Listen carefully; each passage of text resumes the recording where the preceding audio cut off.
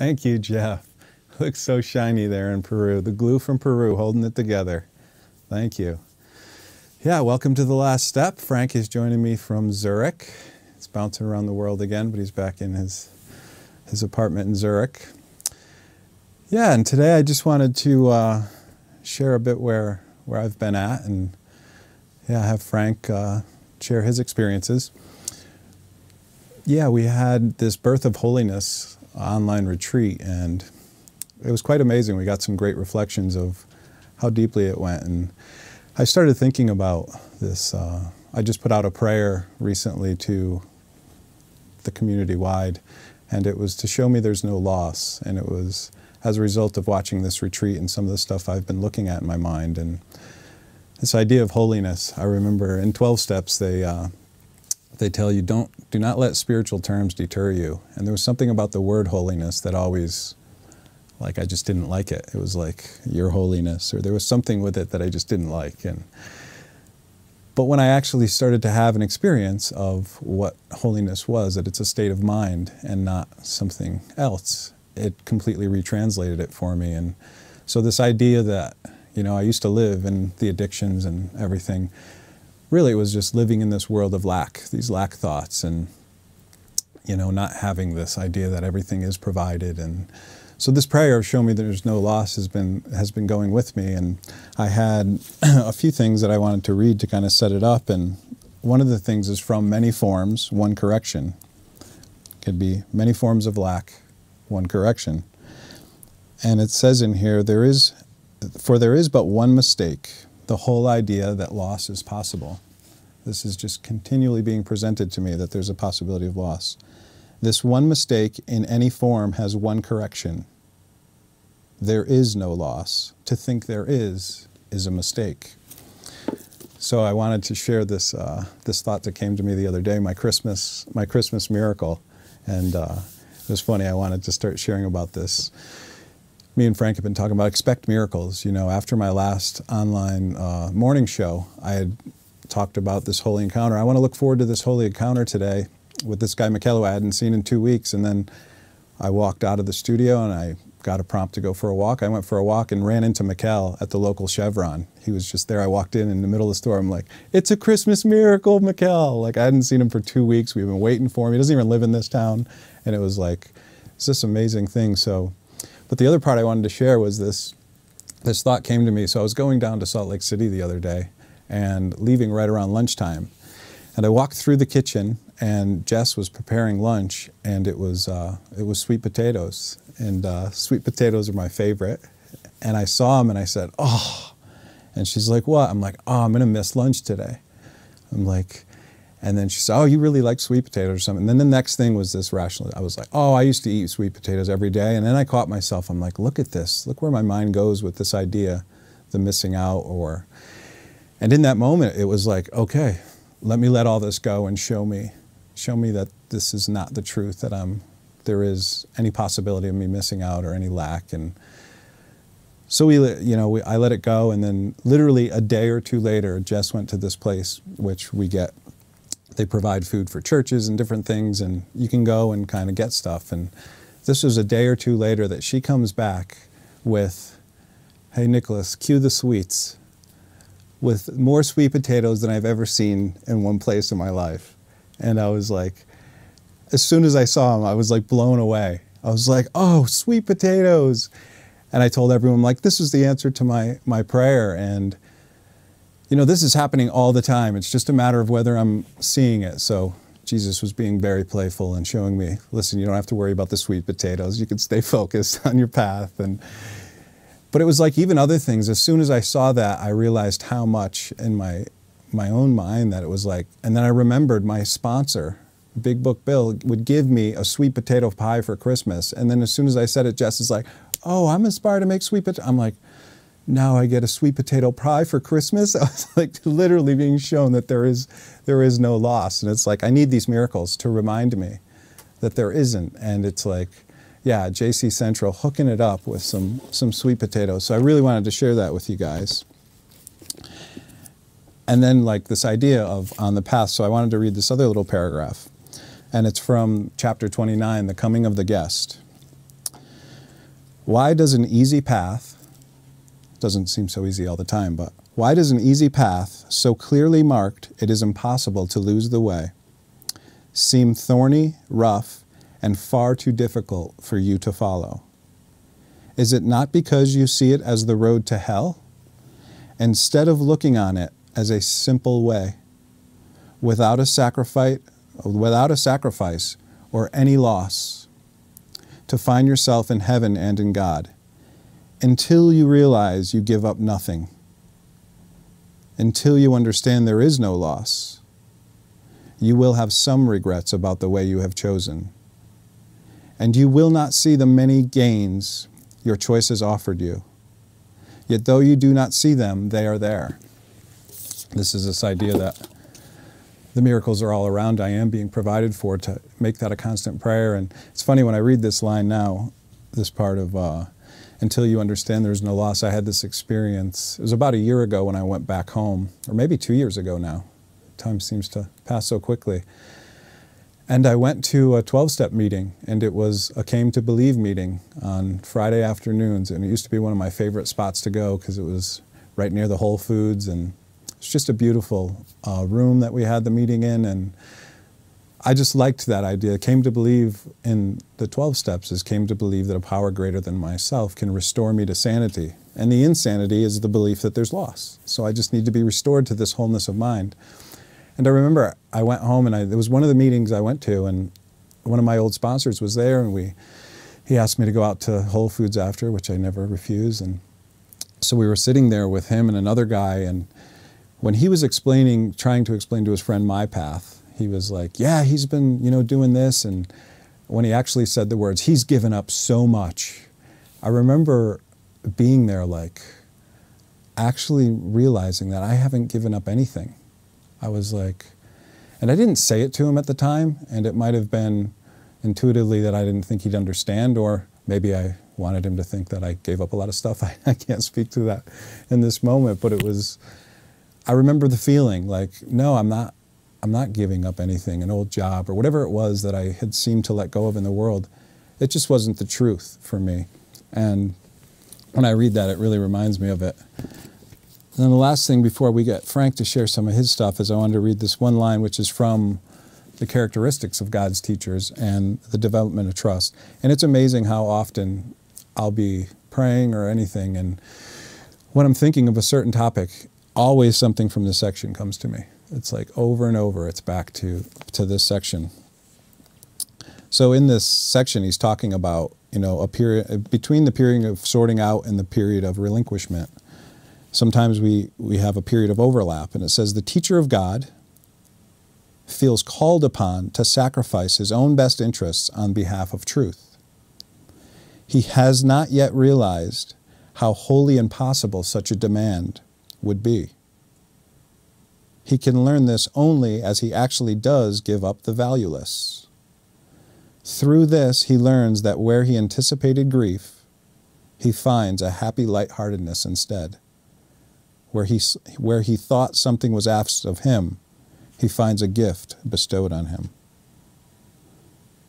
Yeah, so I love that part, this reminder of, and so often I have that happen to me, where this anticipated situation or grief would come to me, and it's never the case. It's like letting go of that thought. So I just really wanted to start it off with those sections to get the conversation started. And I know Frank has had a few experiences lately that he's had where he thought his whole house was going to burn down. And so how are we doing there, Frank? Yeah, when you just read that, I can really resonates that the teacher of God thinks that he has to give up something. And I guess it's good to hear that, we probably all do that, and that awakening is I mean, for me, the idea that awakening is associated with sacrifice, and I'm learning that it's not like that.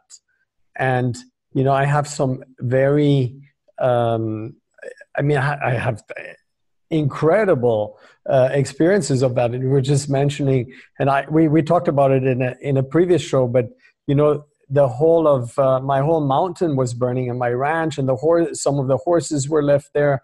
And I was in Mallorca with Lisa, watching it on the computer as the map, they had posted a map, the fire department, and the red was coming in, and said, okay, that's it, it was taken. And the whole, and I completely let go of it, and the whole mountain burnt.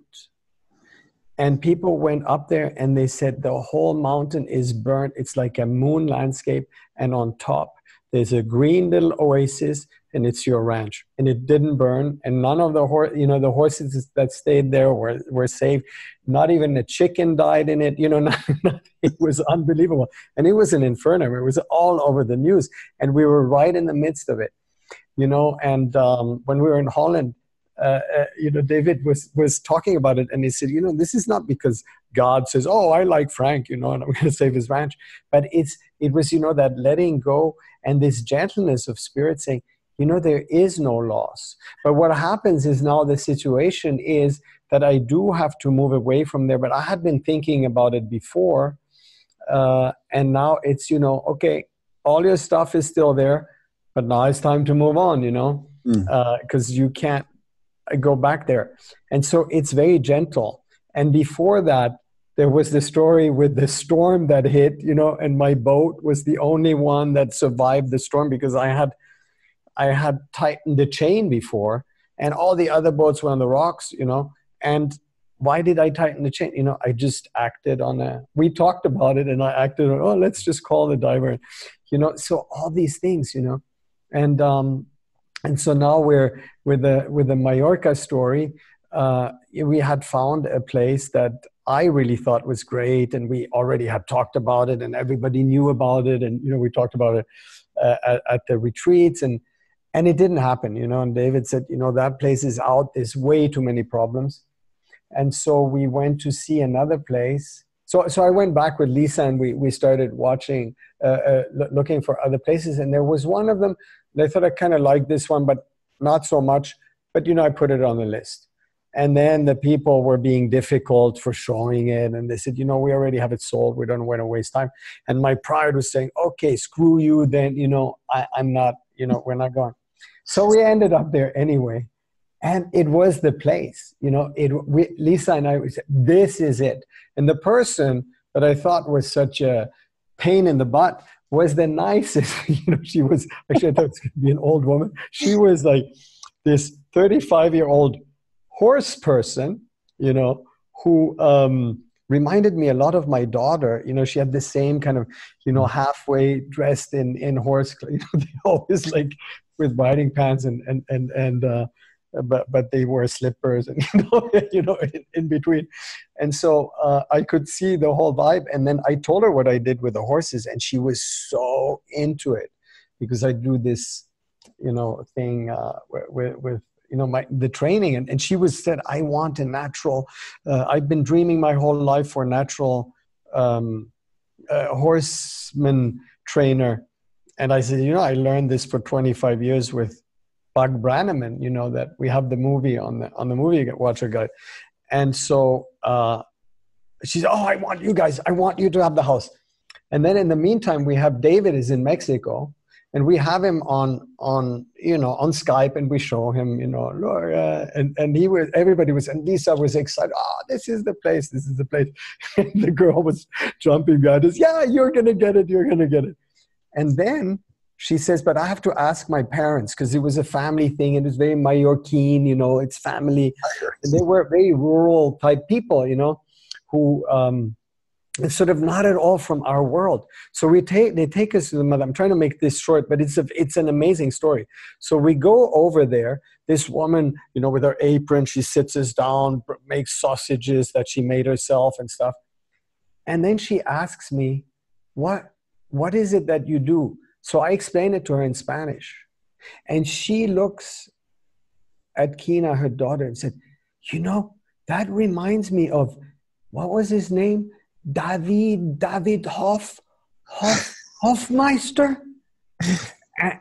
Lisa and I, we screamed, say, what? How do you know him? And so we called David, and we said, David, do you recognize this house? He said, yes, this is where I gave my retreat 10 years ago. I mean, what are the chances, you know? So, you know, I always ask, make it obvious. And so the thing, what came in now is that, you know, I was always thinking when I joined the community,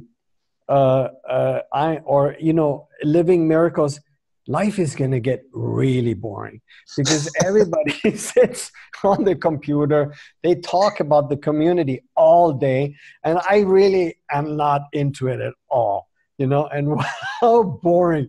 So even the houses, this is a nice house, but what am I going to do there all day?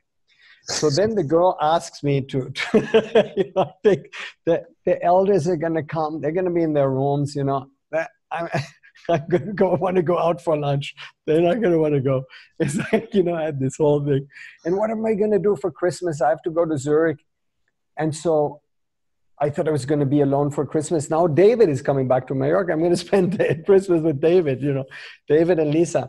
But the other thing is that then the girl said, come to my barn, because she runs a barn. She's actually a professional. And then I said to Lisa, I want to go, you know, I want to go train horses with her. And Lisa said, I've never seen you that sparked up, you know, and that happy. And Lisa came with us and she said, you know what? I've never seen you like this. You were so focused. And you're doing there exactly what I'm doing with you, because your mind is always wandering. But when you were there, you were honing in the horses. You were honing in the girls that were watching. And I was, you know, it's like I'm totally into it. It's my joy. And she's never seen me this joyous.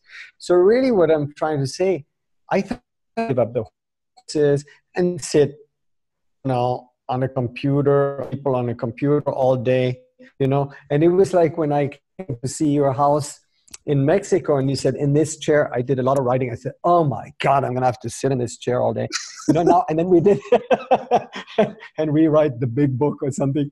And then, you know, we have this show and it's so much fun to do the show. And, you know, it's never, there hasn't been any loss at all is the story.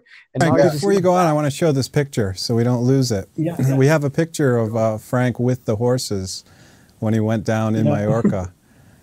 And as soon as I saw it, it was amazing.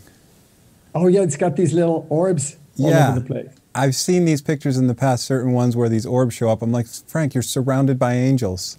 I'm like, it's the most beautiful picture, just seeing him in his element. And like you said, you know, it's always individualized. Where we perceive grief or we think that we're going to have to do something. It was the same for me. I was like, I'm going to have to do this or do that, and then I never knew what I actually was going to do, and now I build a studio and all this stuff that's provided for me to show me exactly what you're saying. There's no loss. But something else that you said really stuck out to me when you saw this quinoa or quinoa?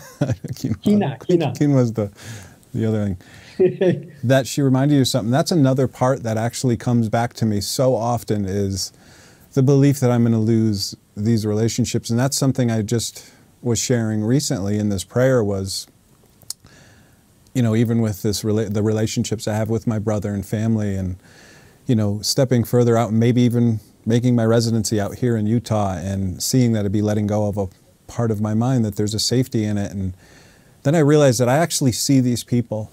I see my brother recently. Greg is going down to Mexico, and I've been seeing my brother in him so much lately. It's like some of his expressions, and it's amazing. And I always picture Greg as he's got such patience, and I always picture my brother as the opposite with me, of course, because I was very hard to deal with for a couple of decades. But when I get to see that in others, and like even with Susanna, I literally see some of my best friends. I see Bigger B, my buddy Bigger B, One Love, certain expressions she makes and everything. I feel like they're still here. I don't feel like I've lost any of those connections. Even if you saw the show that I had the time with Kirsten, where you know, she reminded me, or I reminded her of her brother, and it's like these ones come back to us, and there's never an experience that I'm letting go of anyone. You know, I do have to let it go in my mind, and then it comes back like this experience that it's hard to explain, like until you feel that wholeness of mind and let go of the idea that I do that one mistake until I correct that mistake over and over. You even had it with the show, you said. You're like, you were expecting the grief with the show and the loss, like, oh, you're having Kirsten on and these ones and I'm not going to be on the show, and because you were traveling. And then, of course, each time it's the opposite of what we think. It's like, JC Central's like, no, look, that's not the case. That's not the case with the boat, with the house, with the this, with the sweet potatoes, with all of it. It's just like this pouring. You feel that song, I feel it pouring down, and it's like we need these miracles to remind us, and that's why we share them, is so that we can keep them in our awareness, so that we can continue and not think that there will be loss each time that, you know, now I'm going to spend Christmas alone. Then you said, oh, Lisa and David are here, and now you're having like the most amazing opportunity for Christmas, probably with the same people as well. So. Yeah, and I'm flying in for Christmas, and then on the 23rd, I'm doing a workshop at the horse place. So it's, you know, it's just, woo, you know, exactly not what I, but you know, there is, since I am in this, it's like almost like a vortex, that there are things that are seeming to disappear, you know, and that's the scary part. And I think that's where it ties into that, what you read, that people then feel, oh my God, my world is being, you know, pulled out from under me. And then you realize, you know, once you're open to seeing your miracles, you realize that not at all, it's being actually enriched. But, you know, I still have the grief of, you know, having let go of Emma. And so I feel like that has been removed from me. And so, you know, no, but I just have to remember these stories, and it was good. You know, it started with the boat, and you kept saying, you know, remember the story of the boat. And I share these stories, you know, in the 12 steps, to tell people, you know, expect these miracles, because the prayer is, let me see them. And they are there every day. And after a while, now I'm getting used to it, but there's these little things. I think of someone and then they call, or I see them and all this stuff. You know, in the beginning I went, wow. And now I see, okay, it's a daily miracle occurrence, you know. And the little miracles appear every day, you know, just in people that you meet and that call you at the right moment. But it's the big ones that are good, you know, to say, you know, just remember that you're perfectly safe.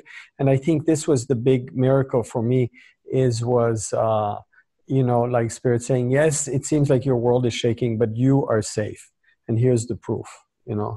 Yeah, I'm just showing you that you're safe. Yeah, there's another paragraph here, which I wasn't going to read, but I remember it now, and it's from that same chapter, the coming, or chapter 29, which is the awakening and the coming of the guest. And when you were reading that, or when you were saying that, I was thinking of the same thing. And it says, "Your guest has come.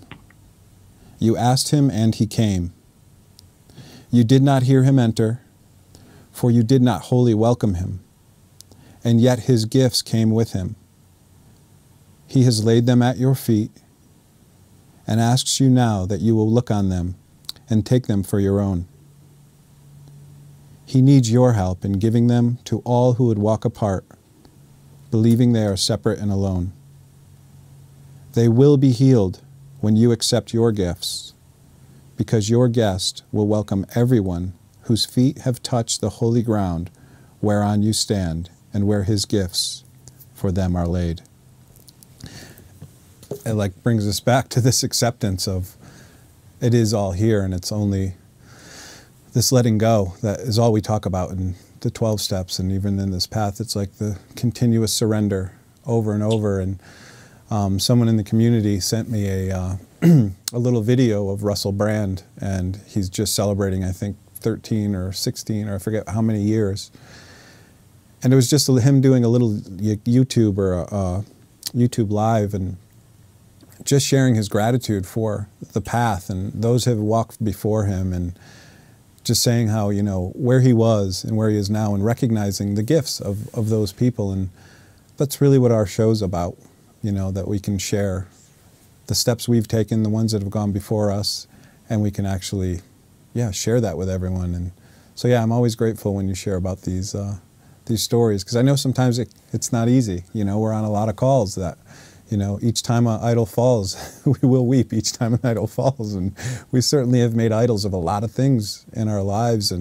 But then we do come to this place where, oh my God, you say it falls away. It's that part where, in the Course, where it's like a toy that we don't use anymore. It's like there's just we don't find any value in it. It's like it literally falls away from our awareness, like, oh, I don't think about that anymore. It's the same way in 12 steps with alcohol and drugs. People are like, a sponsor will know it first. They'll be like, hey, you're doing so good, this and this. And like, oh, I haven't thought about a drug or a drink in so long.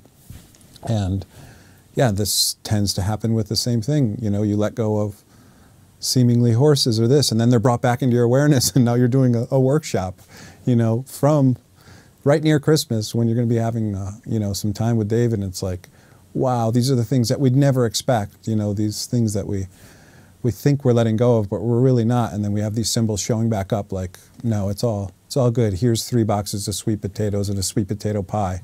You know, you're not losing anything, you know, so yeah. Yeah, and the gratitude is important because I have to admit, you know, I start taking things for granted really quick. You know, it's like, whoa, the miracle.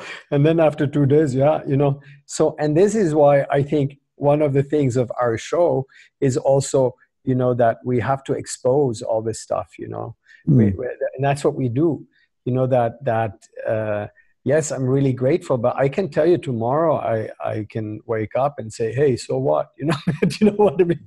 And so, and this is, and once, you know, I can, you know, I'm ready for the healing. You know, it's something, Ricky said before, you know, do you want to really confront it or do you just want to feel comfortable? You know, that really resonated with me when she said that, because that is really what we need to do, is to look at the fear in the face, you know, and then let it go. And I think the letting go is the hardest part, you know, because in that moment of letting go, there's an enormous amount of fear. It's like, whoa, no, you know, this crazy idea that if my ego lets go, you know, that's completely insane, that things are going to get out of control. And then, you know, I see all these miracles, and the miracles are only there because I let go, because I allow the miracle to happen. And before that, I was so used to controlling everything that I couldn't, maybe the miracle was even there, but I couldn't see it, you know, and now I can see it. So when we pray for seeing the miracle, it is very powerful, you know. That's beautiful. Yeah. Let's join in that prayer with everyone let's see those miracles. And as you were talking again, this lesson 76 is, I'm under no laws but God's. And there's one line in there. It says, you will be listening to the one who says there is no loss under the laws of God. And it's like each time these thoughts return to us of, it's going to be bad or there's going to be sacrifice, it's like we have each other and that constant guest, our companion. So let's be a host to that, and let's expect miracles and raise our awareness so that we can see them throughout this Christmas miracle season. And we're about out of time, Frank, so maybe you can... Already? I think so, yeah. Like we just started. Yeah. Okay. Yeah. So we'll see you in another week for another show before. And at the end of the show, I'll do the meditation. Yes. Okay. Thank you so much, and we'll see you next week. Love you, Frank.